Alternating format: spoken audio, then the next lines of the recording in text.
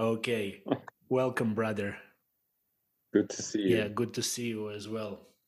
I was missing having a conversation with you, so I decided to start a whole podcast just to get an opportunity to talk with you.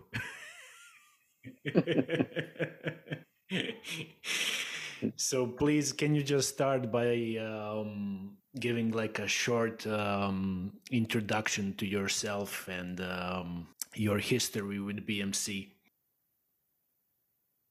Long story, because it's the story of 36 years of my life.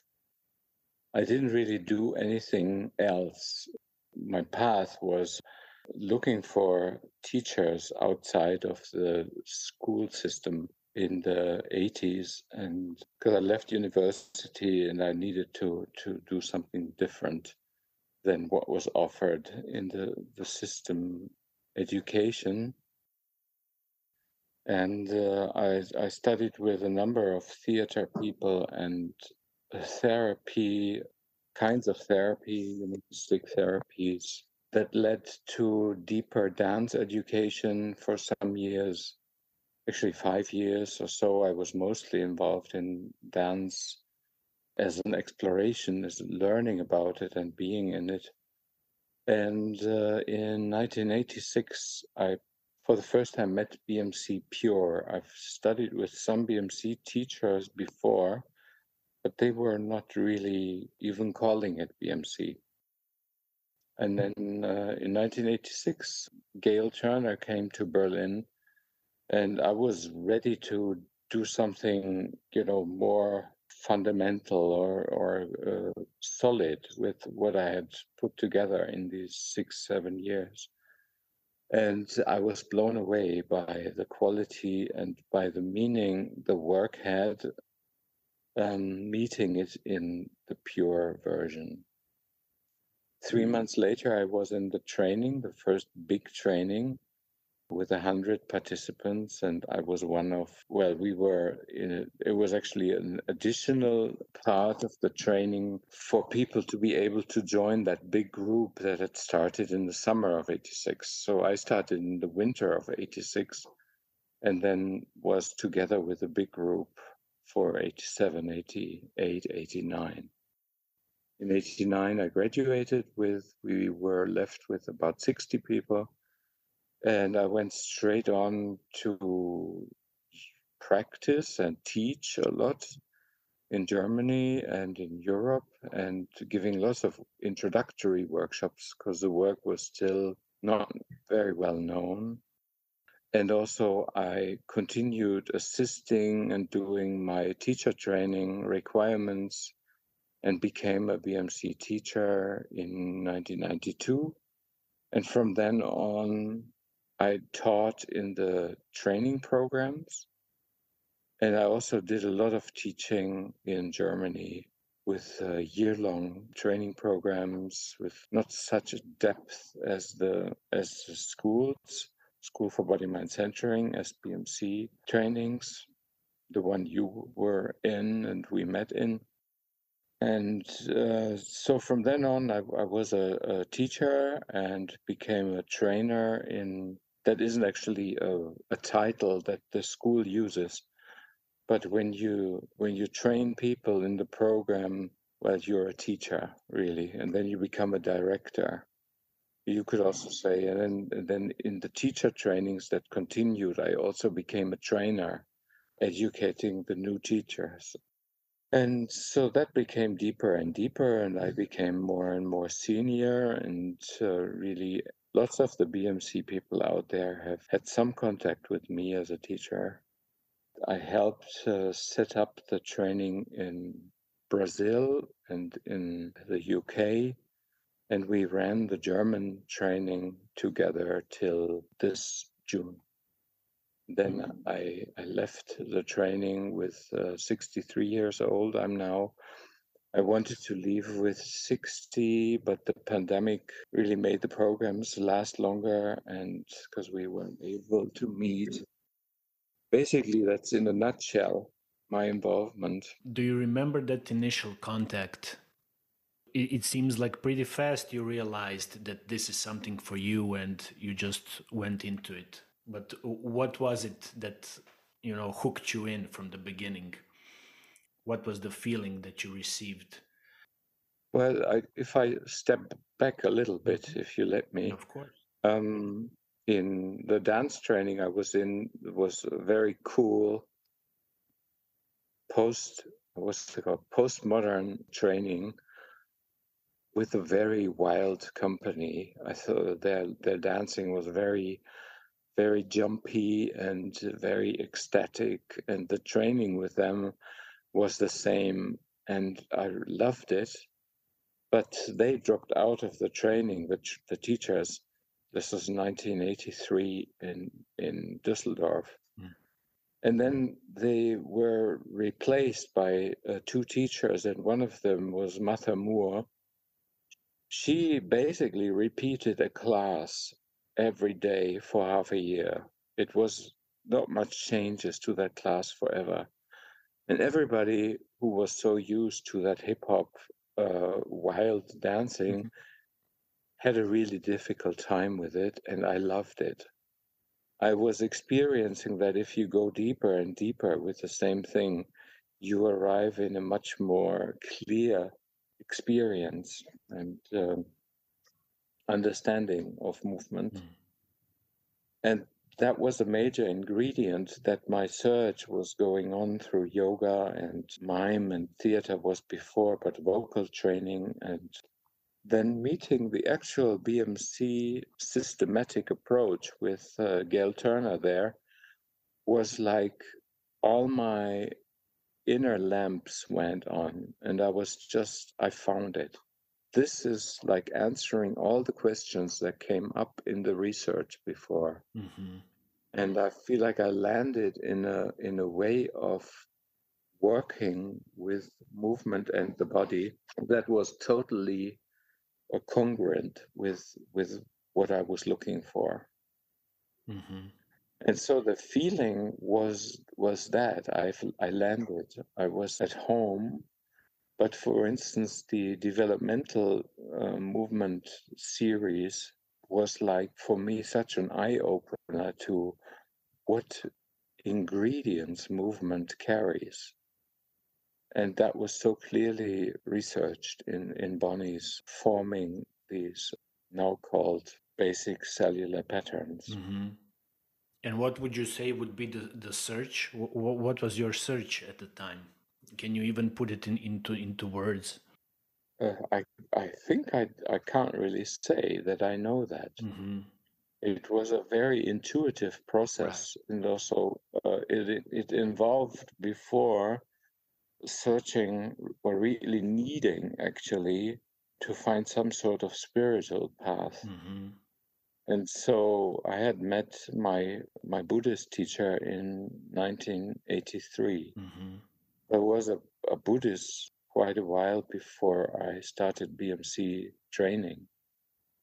But here I was also, I think, looking for something that I would feel good to be involved in. Mm-hmm. And immerse myself totally, and Mm-hmm. that I was looking for a path for my life. And yeah, I was already dedicated to be staying with movement and movement research.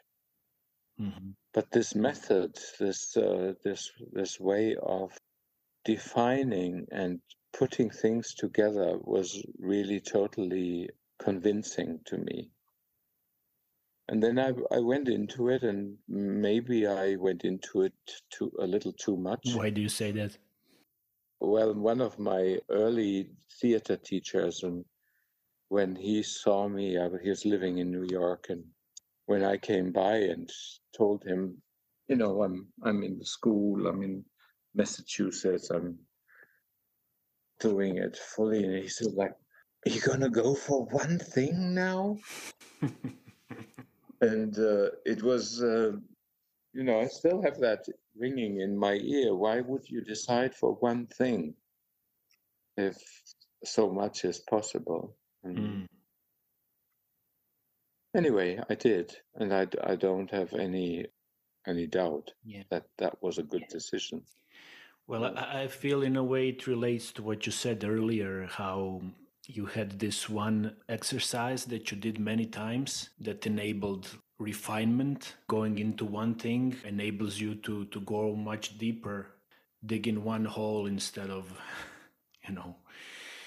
digging 6 or 7 parallel ones. Mm. Mm. Yeah. Was Moveus the first to do it in Europe? Can you talk a little bit about the formation of Moveus and was the Germany the first place where BMC landed in Europe? Well, that's really not that's not the sequence. The sequence was that a lot of people. Well, first it was me, and there were a few before me, also from England, Patricia Bardi and Linda Hartley. They were BMC teachers before me, and they were already practicing in the early 90s. Mm-hmm. But then with me joining, and then later more people ran courses and short courses, weekends, and longer courses, like over a year in weekends, to bring up the interest, make the work known, and it's still not known by many people relative to how big our population is. And then in 1989, the first training in Europe was actually happening in 1995 or maybe 96, I'm not sure. It started in Amsterdam. And it started by a colleague, or Jacques van Eyden, who I studied with together in the training in the 80s. And he ran an independent program of the school. He had a contract for one training that lasted till 99, but he didn't get a license to continue. Something was not totally agreed between him and the school, and so they didn't want him to run more trainings. He went on with another method. And then in 2001, we started talking in Massachusetts with Len Cohen, Bonnie's husband, about a future of a program in Europe. And that was Thomas Greil, Myra Avedon, Friederike Trescher, and Jens Johannsen. So the four of us we could do this together. I'm experienced enough now in 2001 to be thinking about directing. Myra Avedon was running the school for some years. She was a director. And Thomas and Friederike were just about to become teachers. And so we started the program in this fantastic place in Chiemsee, southern Germany, near the Alps, southwest of Munich.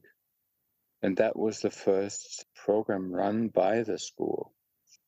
So Jacques was doing his own thing. He was employing the people. He was the business runner. We were, as the Chiemsee program, employed by the school. Then in 2007, we graduated the program as practitioners. And then already some had started other programs in Europe. And the whole, it was the first, I think, was either Italy or France. And then we had discussions with Len, who was mostly responsible for the legal stuff, that we would have to, for legal reasons, we would have to call the individual organizations something different than body-mind centering. So they called themselves Leben in Italy, Soma in France, and we started in 2008 with Moveus. And Good name. as the German program, yeah. Yeah, strong name. Moveus was born out of Thomas found it on a train ride, I think, and he was looking for available websites in connection with something that would work, And then we ran from 2007 or 8, we ran, I think now is the 6th SME running that you assisted in now. And we ran through 3 practitioner trainings. Nice. Maybe only 2, I'm not sure. Doesn't matter. Yeah. So when you look the transmission of the material throughout the years and how people react to it, do you see a progression of it? I always have the feeling that the pioneers or the people who are beginning a certain exploration, they're like entering the uncharted territory. And then as generations go by, people kind of tune in more easier into it. There's already like a set up field, a collective field where a certain work has already been established. Can you see that progression? Oh yeah, I can. Well, there is the systematic way of working, of going through each body system,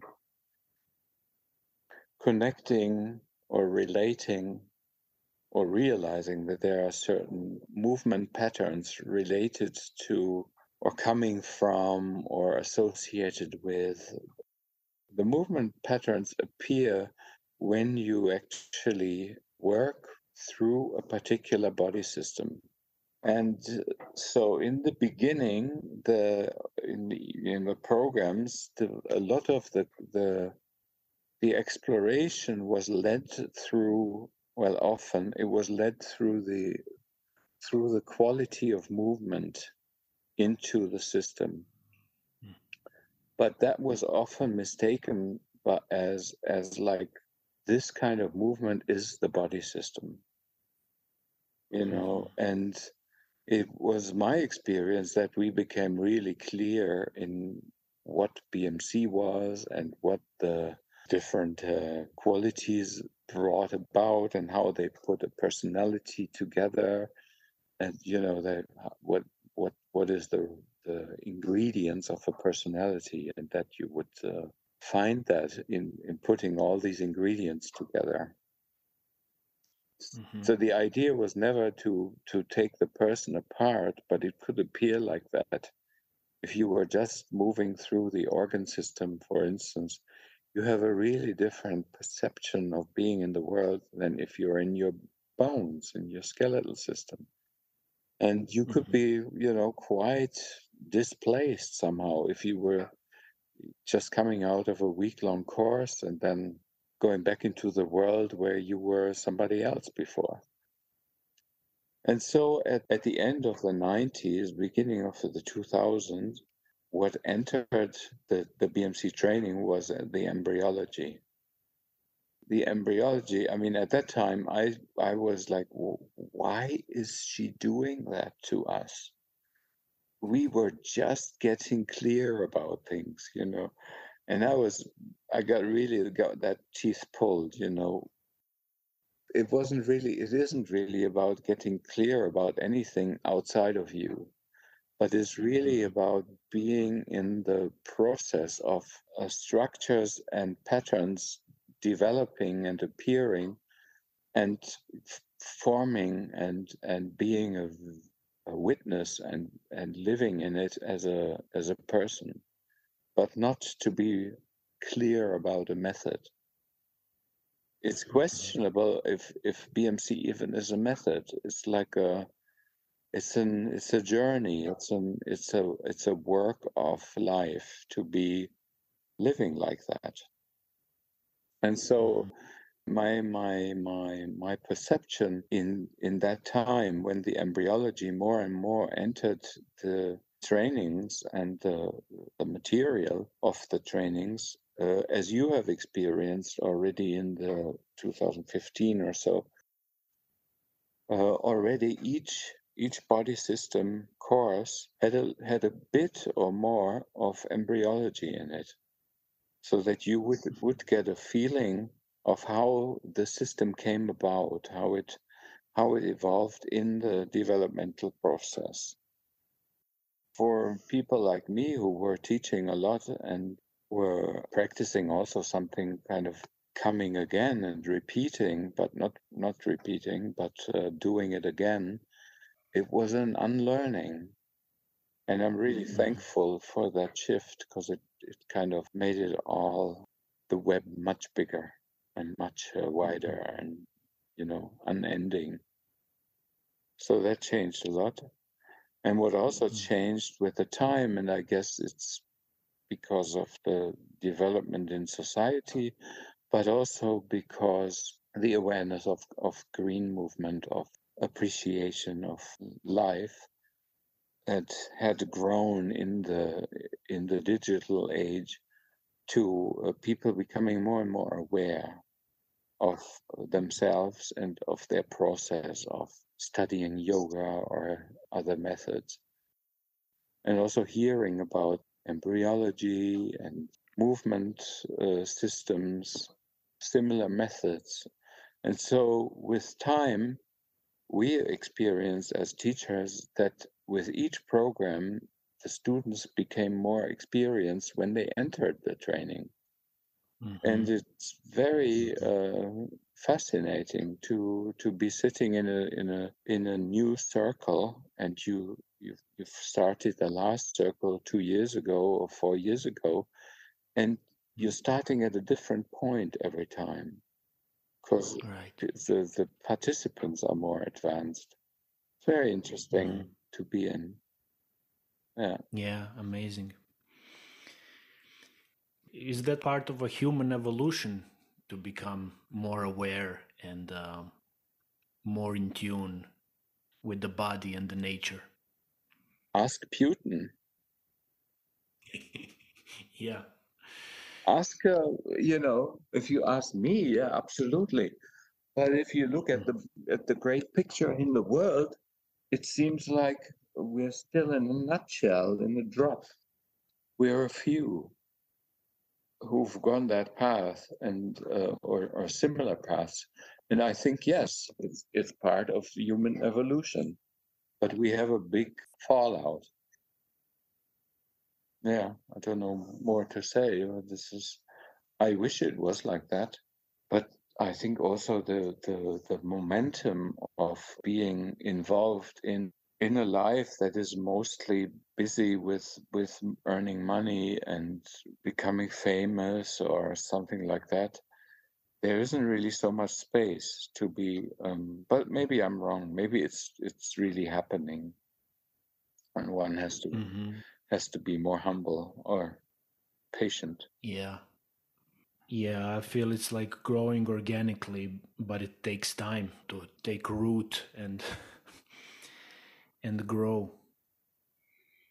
When I finished my training in '89, I realized that my understanding of others was greatly enhanced through the work.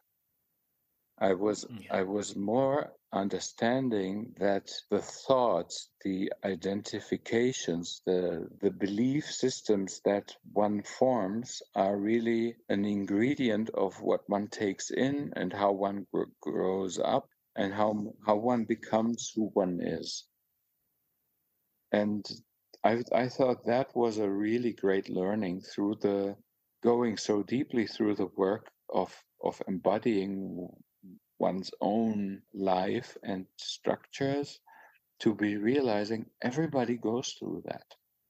And so you think, or I thought I have more of a compassion or sensation how others do it.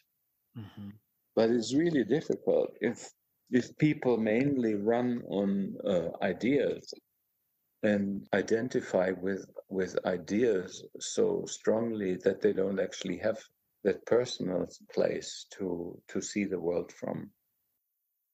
But the view of the world is already tinted in a certain color or a certain way of looking at things, or what one views as reality. Yeah. I think that there is the potential to have world peace through BMC. If everybody would agree that you would have to go through such a training, or not even a training, but to practice like that.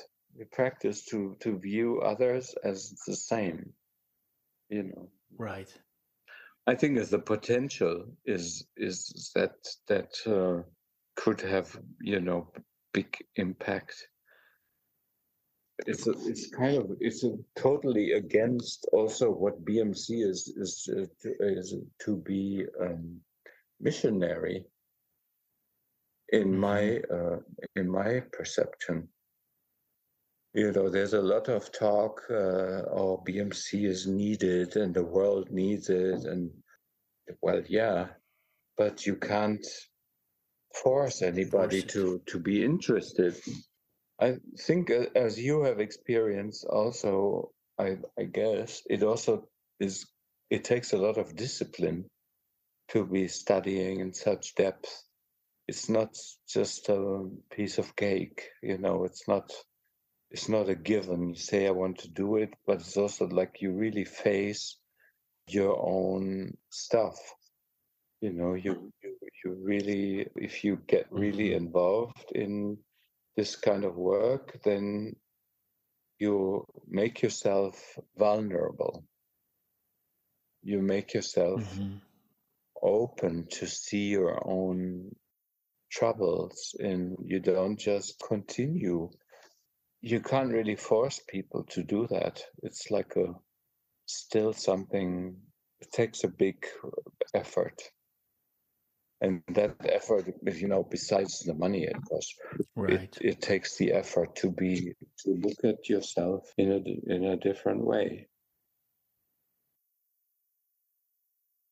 It's not all bad, or it's all punishment or something, or ultimately it's fantastic. It's really good for you, and you come out as a clearer and more stable, and also more, I think, compassionate person.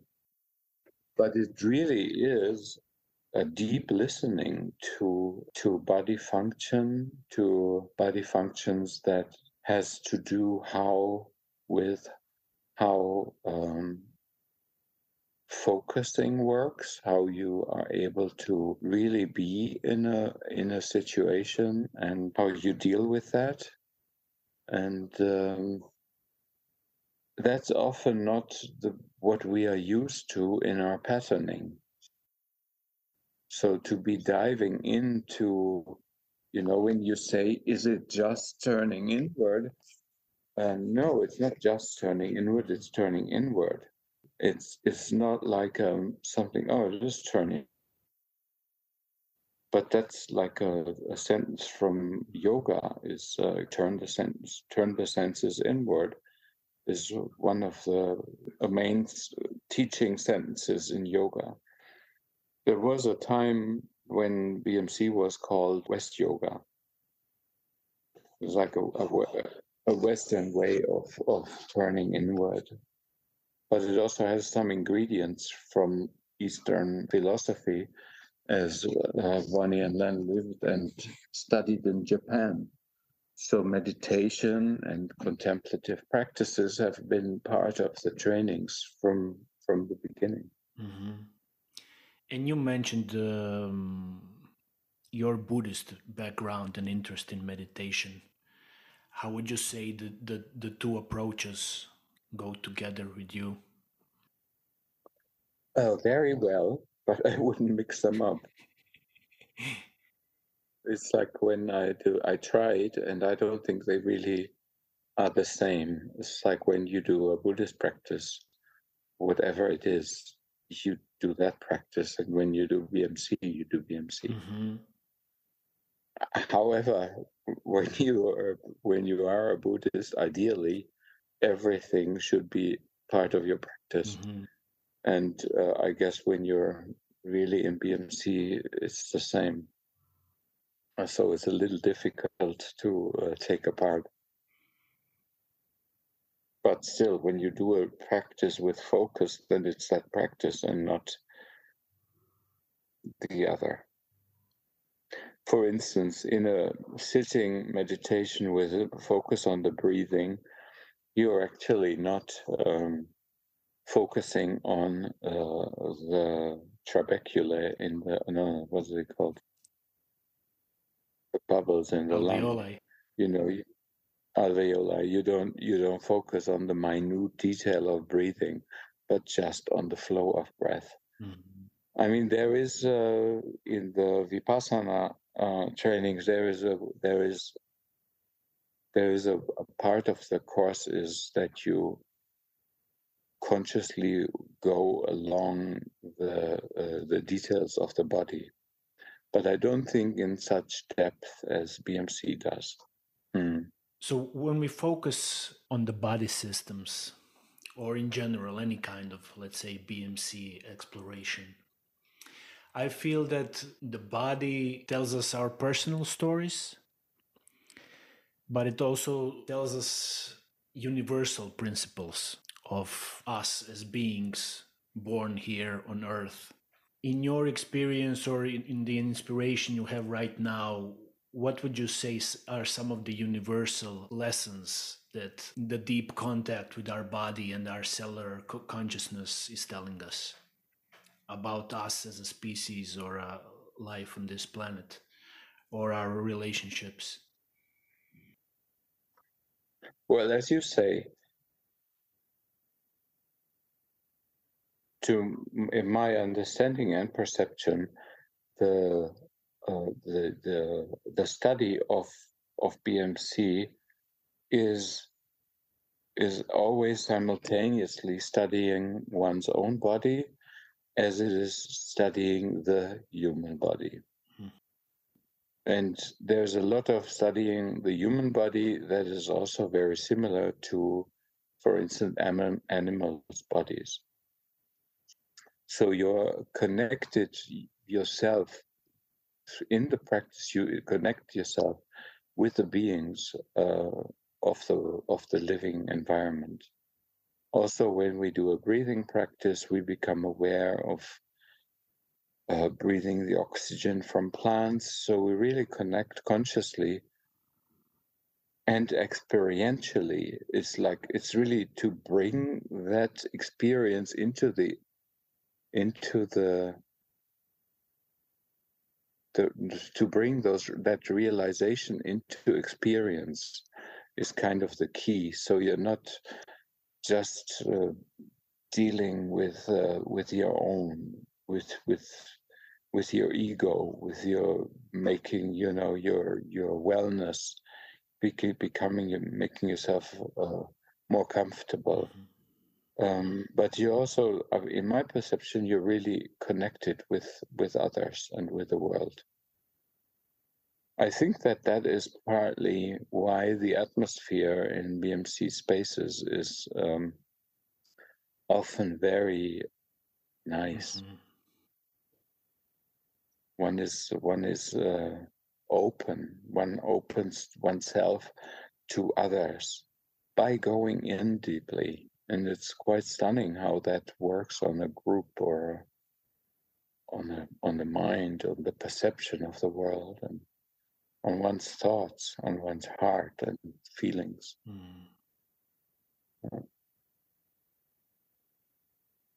I don't know if what was the question. No. It's good. That's it. It's like that. It's what were we talking about? Do you think it's important to talk about these things?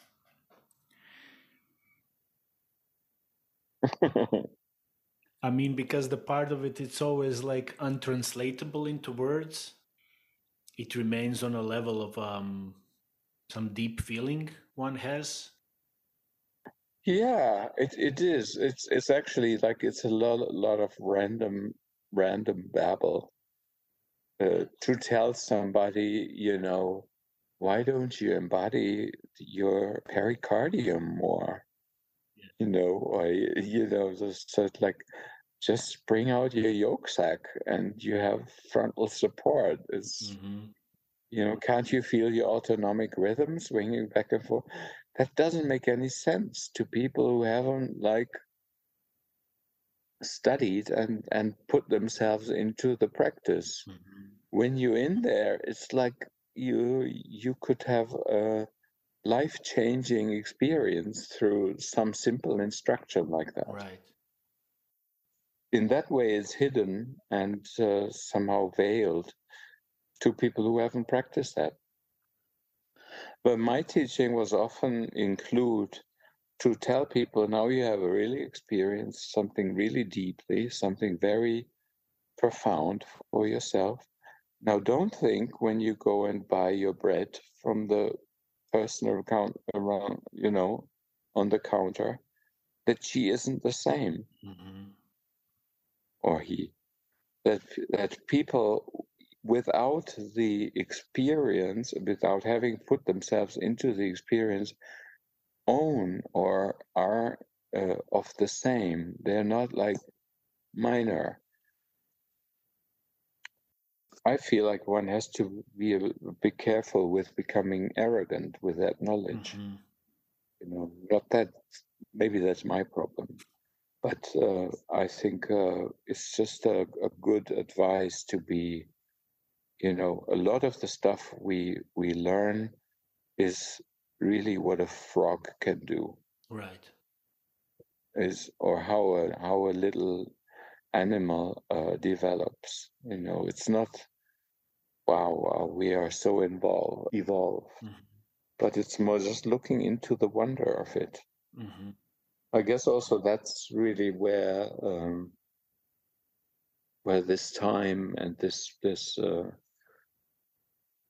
living is lacking the ability to be in wonder. Right. It is like opening to the breathing of cells. Is like entering a wonder. But it's happening in each frog. It's not it's not lifting yourself on a pedestal above anybody else, but entering, being able to use the human awareness or consciousness to be realizing and entering the wonder that is inside. But that wonder isn't only human, but it's really universal in life. We just seem to have the possibility to develop awareness around it. Yeah, I love this because I would say, like, for me personally, this was the main thing that I experienced.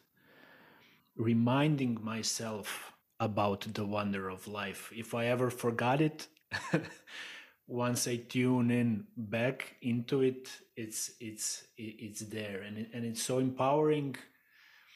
But I guess, like every practice that's empowering, there's a danger of it leading to some sort of sense of superiority, when in fact it's pointing out nothing but to be humble towards life, seeing it in everybody and everything. Because if I'm that, then everybody's that. Ideally. Ideally. But come on, really, we got it and they don't. Yeah, it's easy, and then you have a sect. Then you have a sect, right. That was often what BMC was called, a sect.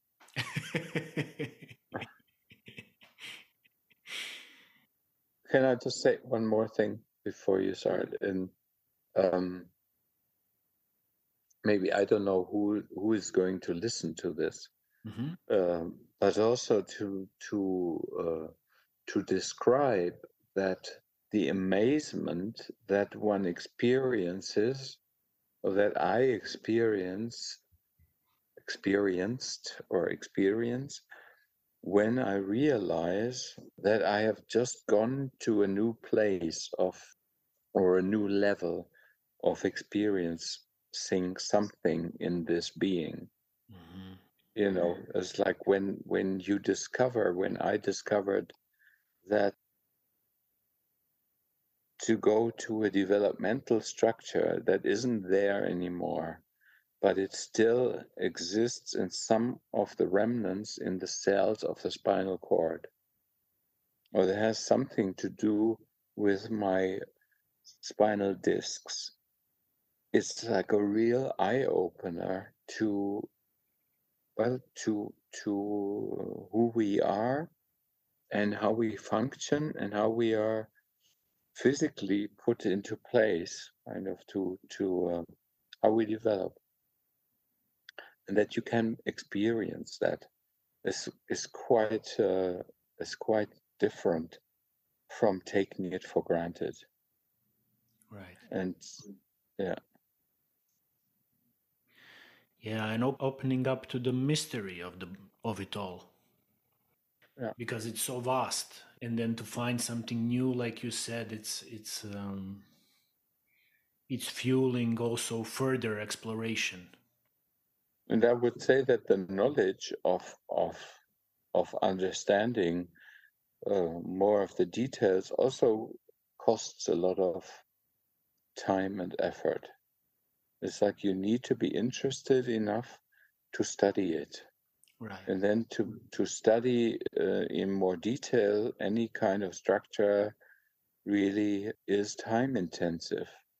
Mm-hmm. And so it's, you can do a lot of smart talking about it, but if you want to go deeply into understanding something like a embryological developmental step or time, it really takes more than just glancing at it.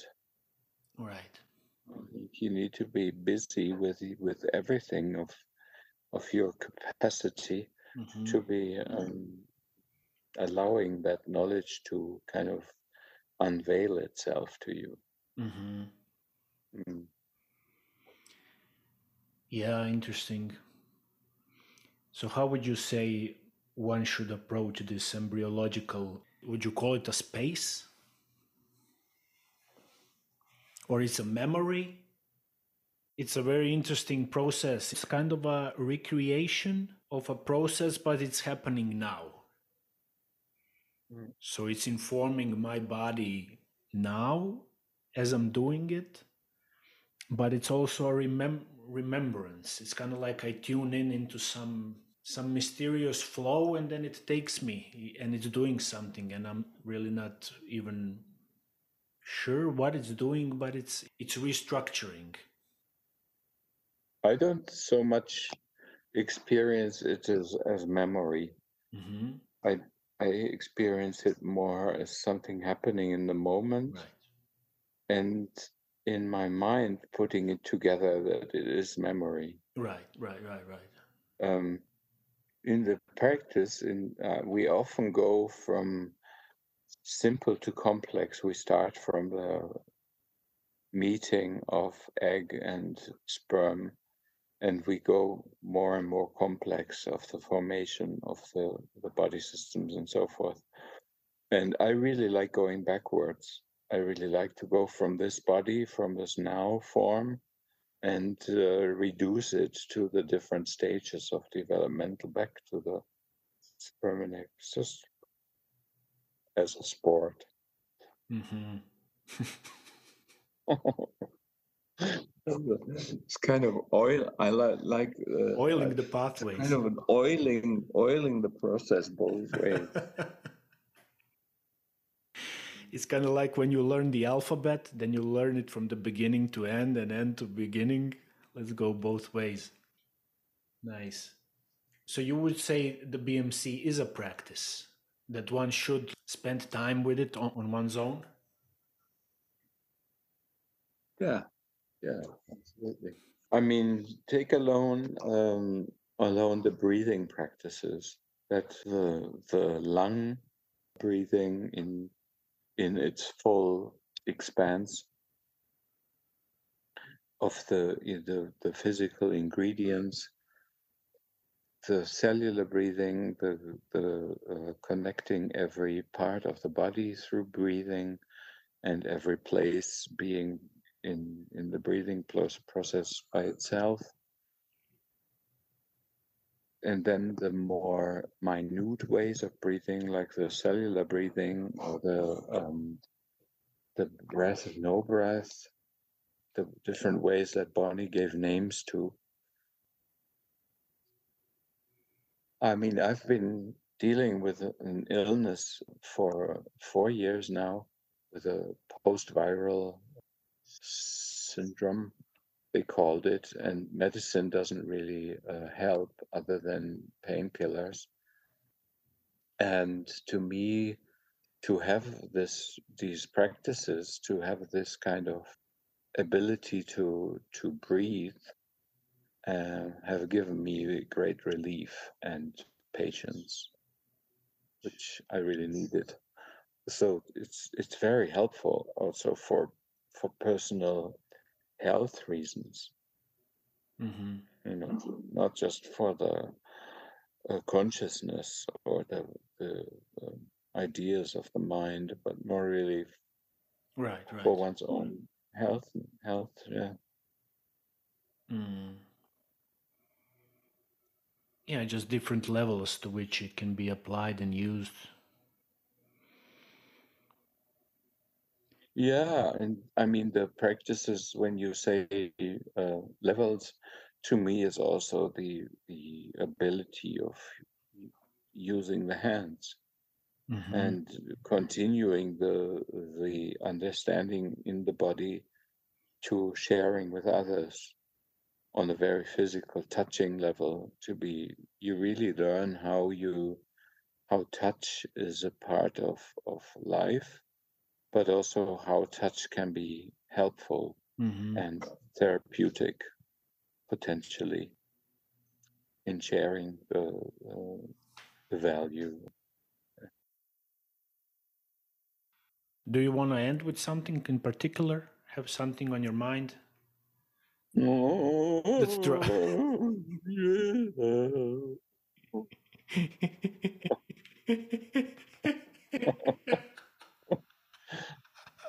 Yeah. No, I think really thankful for this hour, Me too. and great you called.